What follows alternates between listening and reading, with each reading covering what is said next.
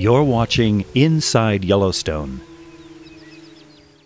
If you're pressed for time or like to multitask, you can visit both Yellowstone Lake and the geysers and hot springs of the park at the same time.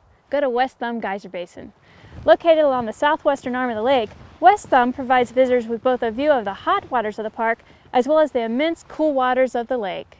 The short half-mile boardwalk trail allows you to look down on some of the deepest and most beautiful of Yellowstone's hot springs, and then turn around and look out over miles and miles of blue lake water to mountains on the other shore. The west thumb of the lake is a bay created by a volcanic steam explosion 162,000 years ago. It formed the small caldera, which later filled with water, creating an arm to the lake that is 300 feet deep.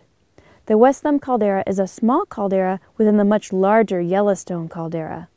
If the small bay formed violently, its small geyser basin packs a punch too. The West Thumb Geyser Basin is home to all four types of thermal features in Yellowstone. In addition to small geysers and gorgeous hot springs, there are also steamy fumaroles and even mud pots. Some of the features extend out into the lake, and when the water is low, they peek out above the surface. Some create pockets of open water in winter when the rest of the lake is ice-covered. Otters enjoy this.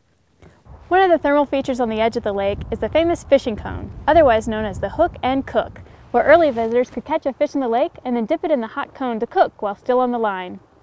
Fishing in the area is no longer allowed, and visitors are asked not to put anything into the thermal features.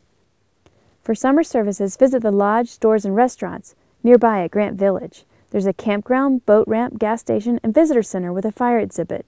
Grant Village is named for Ulysses Grant to honor the president who signed the bill creating Yellowstone National Park in 1872.